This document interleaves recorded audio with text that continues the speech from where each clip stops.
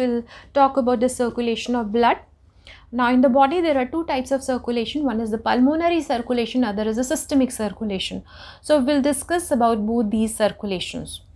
Now this is the diagram of heart. As we all know, heart is a hollow muscular pump, and the function of heart is to supply blood to each and every cell of the body. Now the heart is divided into two parts by a septum.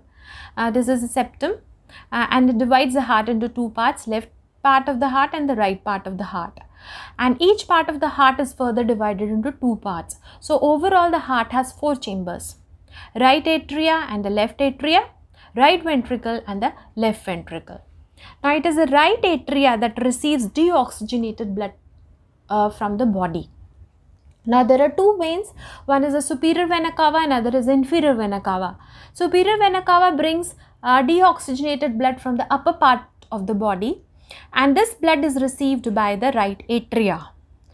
And on the other hand, it is the inferior vena cava which brings deoxygenated blood from the lower part of the body, and this blood is also received by the right atria. So the right atria receives deoxygenated blood from the entire body.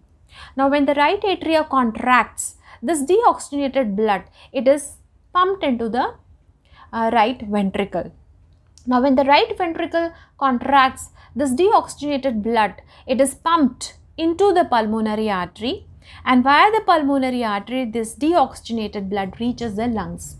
Now in the lungs, this deoxygenated blood is oxygenated, and the oxygenated blood is carried by the pulmonary vein, and this pulmonary vein carries this oxygenated blood to the left atria. So from the heart, from the right atria, the blood goes to the lungs for oxygenation, and from the lungs the blood comes back to the heart. So this movement of deoxygenated blood, or this circulation of deoxygenated blood from the right atria to the lungs, and from the lungs the circulation of oxygenated blood to the left atria is termed as to be the pulmonary circulation.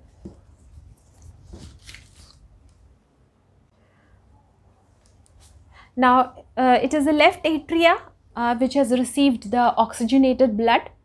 Now when the left atria contracts, the oxygenated blood is pumped into the left ventricle, and when the left ventricle contracts, this oxygenated blood, it is pumped into the aorta. Aorta is the largest artery of the body, and the function of aorta is to supply body tissues, the body tissues of entire body with the oxygenated blood. So aorta supplies oxygenated blood to each and every cell of the body. Now oxygen is consumed by the body cells, by the body tissues, and the blood gets deoxygenated.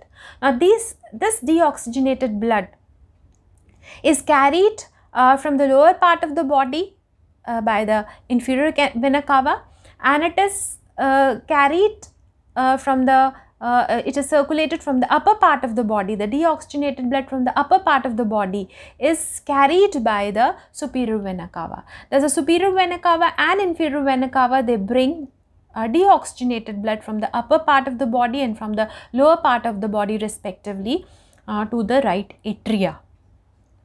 So this circulation of blood, oxygenated blood from the heart to the body, and the circulation of deoxygenated blood from the body back to the heart is termed as the systemic circulation.